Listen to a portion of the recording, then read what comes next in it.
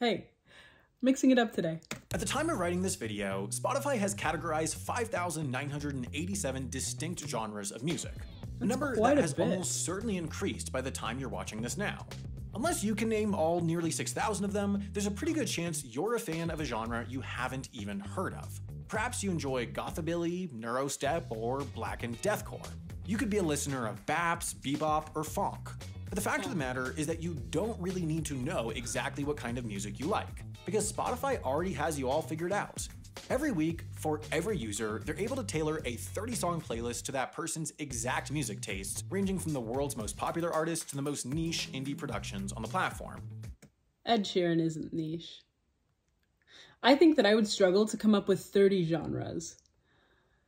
I know a lot of them are splitting hairs though, because I listen to a lot of jazz, and sometimes I check what Spotify has the song categorized under, and I've seen jazztronica, acid jazz, prog jazz. Very creative though. I appreciate that. I use Spotify probably every day or every other day, mostly for podcasts, but also as a place to just store the music that I like that I don't want to download onto the computer and take up space for.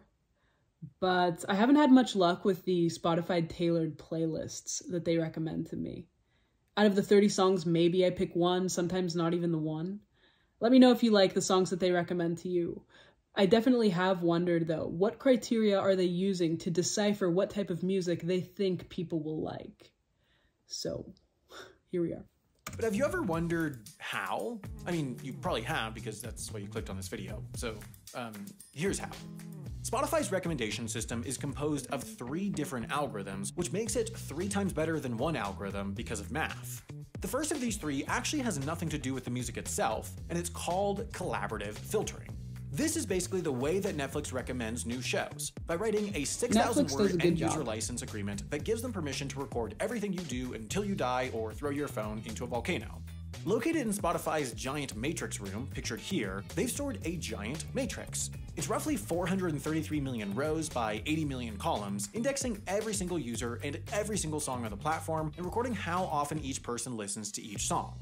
This is simplifying things a bit, but this matrix allows them to objectively determine which users are most similar. If one row is hitting all the same columns as another row, that means those 2 people are listening to the same songs. And if one of those rows has an active column that the other doesn't have, then that song would, theoretically, be good to recommend.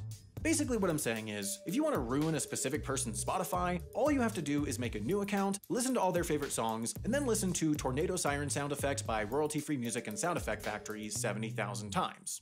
Now, Spotify can't rely entirely on collaborative filtering. It's not very accurate, especially when it comes to people's multifaceted music tastes, and it tends to just promote generally popular music while burying things that don't have a ton of listening data to work with, like the Sam from Wendover's Old Time Jamboree Band, even if their music is hot fire. That's where the next algorithm comes in. Spotify's natural language processing system. You see, one of the best ways to categorize songs is with words, and it turns out that the internet has a whole bunch of them. Spotify is constantly gathering text associated with its songs. It'll look at text on its own platform, stuff like song titles, playlist descriptions, and lyrics, but it'll also pull data from the rest of the internet. Spotify scrapes song reviews, news articles, comment sections, you name it, and all this goes into building an associated word bank for each song and artist on its platform. Here's one such table generated by Echo Nest, the music data company that Spotify purchased in 2014 for the phrase ABBA. As you can see, it has the noun phrases most commonly associated with ABBA, as well as the adjectives most commonly used when describing ABBA.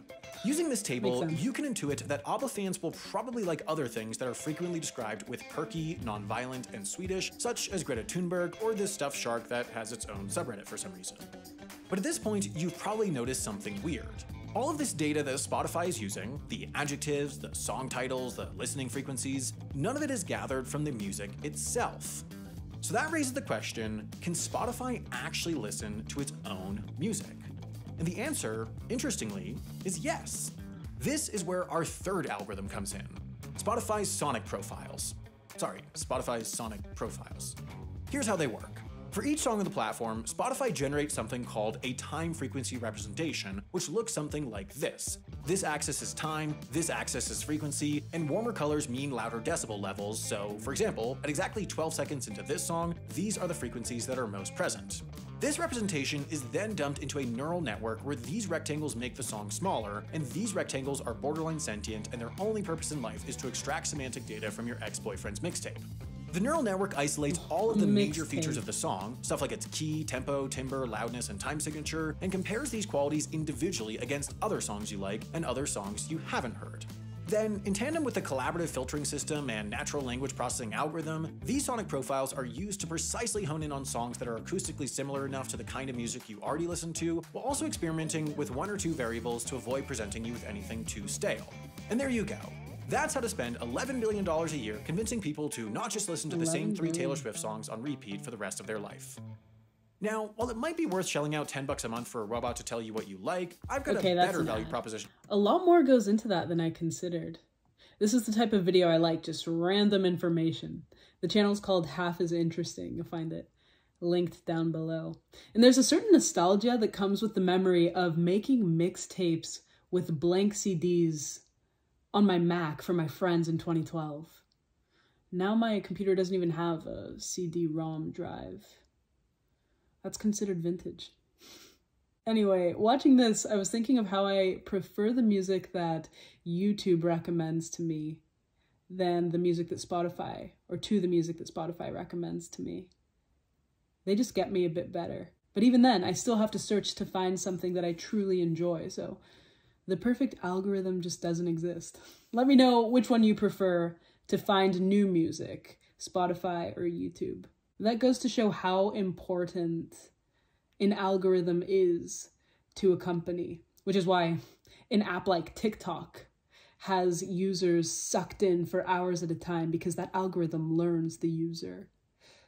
Probably why I don't spend too much time on TikTok. I don't want them to learn me. I'd like Spotify to learn me though. And that made me think of, now my brain's on AI, which has my mind on ChatGPT. And it was a subscriber who sent me the link for ChatGPT in what must have been, it seems like a couple of months ago, so late November. And I've been using it nearly every day since. If you haven't, it's this chatbot that can generate information when prompted questions, and in a surprisingly conversational tone. Everything from, can you write me a line of code, to copying and pasting a line of code and asking for it to debug that line of code, to, can you explain a beer fermentation process? Give me more information about the yeast. Can you write that into a script? Can you simplify that and speak to me like I'm 5 years old? Can you write that into a paper? What are the 5 most popular beers in Japan? I can just keep going. But it's a very useful tool. I've been using it for not only a supplement to studying, but also summarizing books that I've read. And from November to now, the news about ChatGPT has only been increasing. And I wonder if in the future, we're going to look back at the introduction of ChatGPT to the mainstream as this pivotal moment in the AI revolution. I see a lot of potential positives, a lot of potential negatives. I think that's just going to depend on how individuals decide to use it, which could be said of any new technology. Some people are taking online courses on the internet, other people are selling illegal substances on the dark web. It just depends, right? But when I say AI revolution, I don't mean robots taking over and revolting. I don't picture iRobot, if you've ever seen that movie. At least not anytime soon. I just think this opens the door for maybe a heavier reliance on AI, especially the sort that can generate information as opposed to just analyzing already existing data. And really, it's just one more site, one more app on top of all of the artificial intelligence that we already use every day and have accepted for years. And I see people comparing it to the advent of iPhone 1, and I think maybe that could be true. I wonder if it will represent something similar, or if it will trigger a chain of events that eventually represents something similar. And if it's not ChatGPT, it'll be some other software. Wow, I'm really just chatting now. If you've used it, let me know why, because there are so many use cases that I haven't considered yet. I think part of the game is getting good at asking it questions. Maybe we can have a whole video just talking about that. But back to music. I think that music taste is based so heavily on emotive response rather than a logical one. And after watching this, I think that's probably where the disconnect between Spotify being able to accurately determine my personal music taste and what I do like lies. They have a very good logical algorithm, but I think that music taste is a very illogical realm. But of course, I am only speaking to my own experience. I think it's likely that those Spotify tailored playlists do work for, I'm going to guess, the majority of users, because if not, it wouldn't be lucrative for the company, or they would probably tweak it, or any of the other possibilities, get rid of it. So leave your opinion on that. And for a literary recommendation, I don't believe I've read anything on algorithms, certainly nothing about Spotify. And the books I have read from musicians I've already recommended before, so I'm thinking about something that's a bit off. Still a very good book though.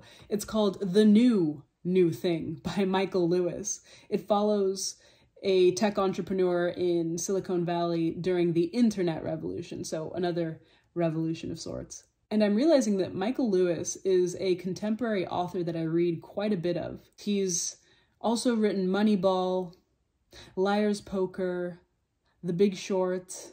I think he also wrote The Blind Side, which I haven't read, but I know that that became a movie at some point as well. I might be biased because he writes a lot of financial literature and I read a lot about finance, but I think he does a really good job of explaining it in a way that is digestible for people who aren't into that. For example, in The Big Short, a lot of people don't know what mortgage-backed securities are, but he explained it really well. And that's actually where I learned what a mortgage-backed security is. So I'll do that. And then whenever we talk about music on this channel, I've asked you guys to recommend music to me. And I've liked it probably with more accuracy than the Spotify's recommended playlists. So I'm going to drop some music. I'm going to try to pick music from wildly different genres. And feel free to recommend any songs as well. Other than that, I can already see that this video is 40 minutes long off of a 5-minute spot. So I'll stop now. That's all from me. Leave your thoughts, and thanks for watching with me.